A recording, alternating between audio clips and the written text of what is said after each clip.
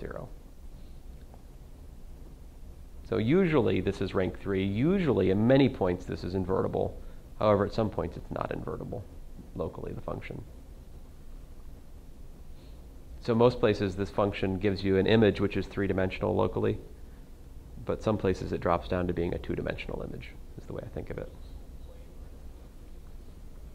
Yeah. And so here's another example. You can look at the determinants of submatrices, and that will tell you some things. Like here, I have f of x, y, z, x squared, comma y, z. So here's mapping from R3 to R2. If I tell you the rank is more than 2, we should say that Dr. Cook was an idiot when he wrote these notes.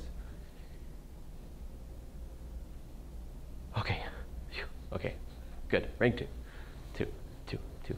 But to get rank 2, I just need that I need just any pair, any given pair being linearly independent will do it.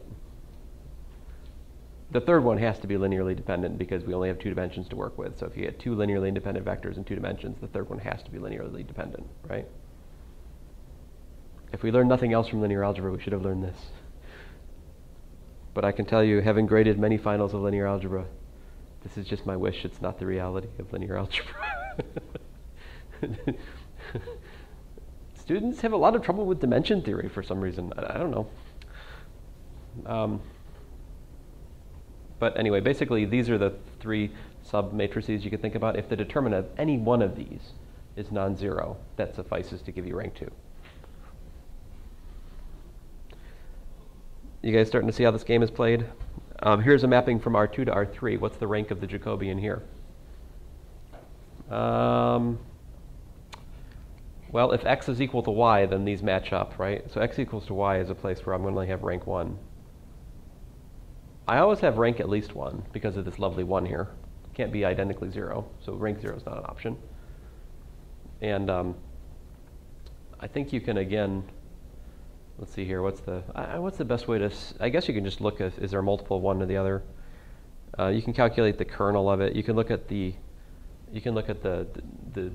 determinants of these little 2x2 matrices. I don't know if that really tells me anything though. I'm not confident about that. I wonder if this is right. Well, so what did I say? If any one of these is, I don't trust these notes. I'm not sure I trust this.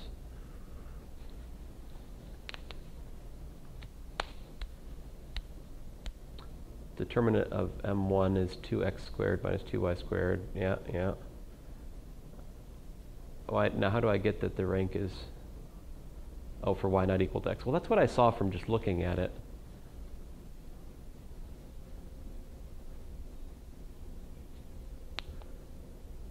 I don't think it's enough to have one of the determinants being 0, though, because that just shows me that that subpart of the 3 vectors are linearly dependent.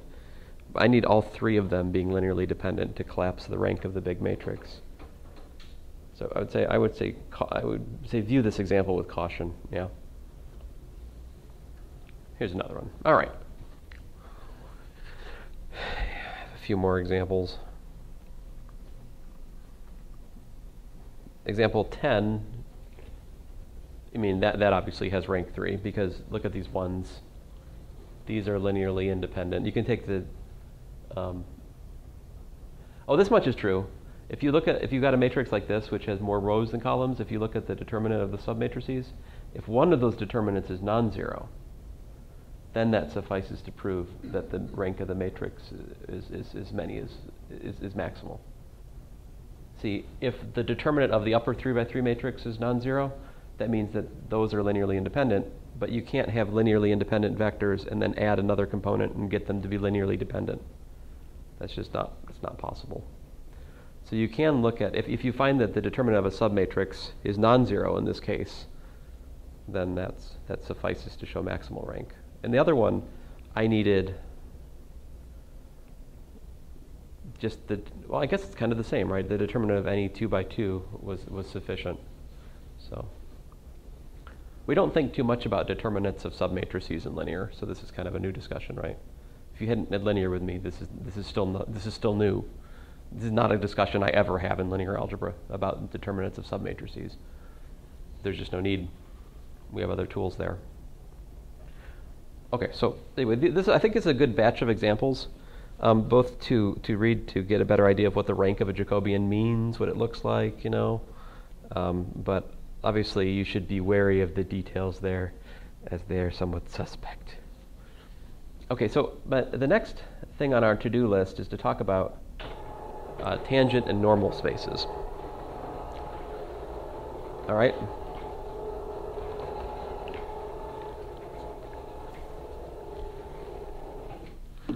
So sorry I haven't. I feel like there is a more awesome example that could be given in this class. I mean, the examples I looked at here with you guys were kind of ugly, but I wanted to show you the unreasonable effectiveness of the differential method. Taking differentials of things and calculating formally, to me it's surprising how often it works. After all, it is in some sense just a notation, but it's a powerful notation. So I'm going to move on though to the question of what tangent and normals and normal spaces to manifolds in Rn. Okay. So, what's a tangent space? What's a normal space? But first, what's a manifold in Rn, right? So let me try to describe it for you. Basically, here's the idea. A manifold is some, let's say, m-dimensional space in Rn is a preliminary description I would give of it. That begs the question, what do we mean m-dimensional space, right? Let me call it k-dimensional in order to bring better contrast to k and n. Okay, so it's a k-dimensional space. There are basically two ways to look at a manifold in Rn, two descriptions of it we can give. Basically, this either means we can view it parametrically or implicit. So parametrically, it's something like, I've got some subset U. Over here is my parameter space, right? And so I've got some mapping X, and up here, here's X1, here's X2, here's X3 through Xn. This is in n dimensions, and so my mapping X gives me a patch. It maps this U up into Rn, and this mapping X is called a patch, or parameterization if you like. And so we want that to be mostly one-to-one, right? And we want it to have, we want it to have full rank. I want the rank of that, the Jacobian of X to be k, so that I actually get a k-dimensional image. That's basically the condition, the rank of the Jacobian of X should be equal to k at all points. That condition you've already seen in Calculus 3. As we study curves, we insist that they're nonstop. To insist the curve is nonstop or regular is just to insist it has non-zero velocity, but the velocity vector is the Jacobian matrix. So to assume non-zero velocity is just to give you rank 1, which means you have a one-dimensional thing that's a curve. That's a one-dimensional manifold. We also study surfaces in Calculus 3, and surfaces, we talk about regular surfaces. We talk about x of uv, or maybe you talked about r of uv, right? And in there you look at partial r partial u, cross partial r partial v. that turns out to be related to the determinant of the Jacobian of the mapping. So that being non-zero, a non-vanishing normal vector field is equivalent to the condition that the parameterization of a surface be full rank, have rank 2. Surface is 2-dimensional. But you can do higher dimensional manifolds in Rn if you have an n sufficiently large. So that's the parametric viewpoint. You find a patch onto the surface, all right? The other viewpoint is implicit. So the implicit viewpoint says that, I'm going to call this thing, say, M, all right? And just that M is equal to the inverse image of some constant vector, let's say C, for f, a function from what? A function from Rn to what? What I'm saying is I can either realize the manifold as the image of a patch, or I can realize it as the solution set to some system of equations. So how many equations do I need to fix a k-dimensional space in an n-dimensional context?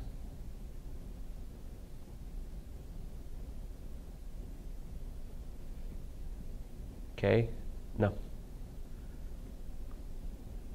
I need k linearly independent columns in the Jacobian. This is the direct thing. This is what involves k. That's kind of mirrored. You need n minus k.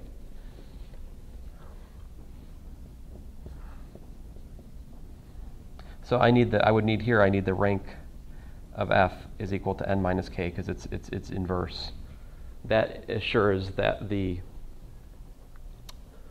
level set is genuinely k-dimensional by the implicit function theorem, actually. Let me show you an example before we go today. Oh, I still have 10 minutes, right?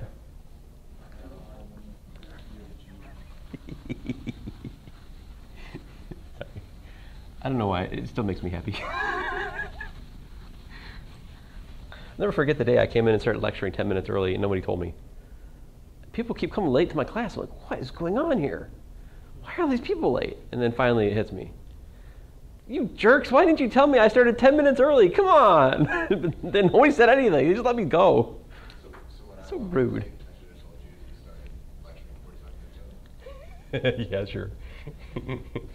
That's what you should have done. So here's one. How about this? X of, let's see here, theta, phi, and psi. So let's see here. Cosine theta, sine phi, sine psi, sine theta, sine phi, So you use squiggles sine psi. but not 7. Those are just a bunch of squiggles, and you know it. They're not squiggles. These are legit. Let's see here. That made me forget my. Okay, sine phi, cosine phi, and then finally cosine pitchfork.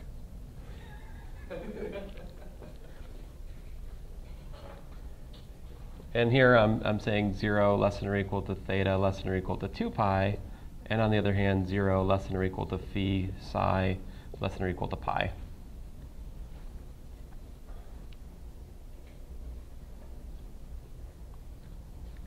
So here's a picture of that.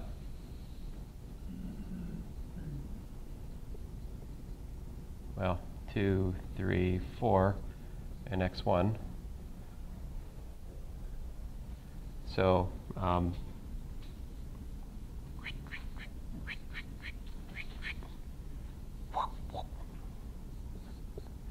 over here is my parameter space. Theta, phi, psi, 3-dimensional parameter space. It maps onto that space, right? And I could also look at it as the inverse image of, let's say, 1 for what? F of x1, x2, x3, x4 equal to x1 squared plus x2 squared plus x3 squared plus x4 squared.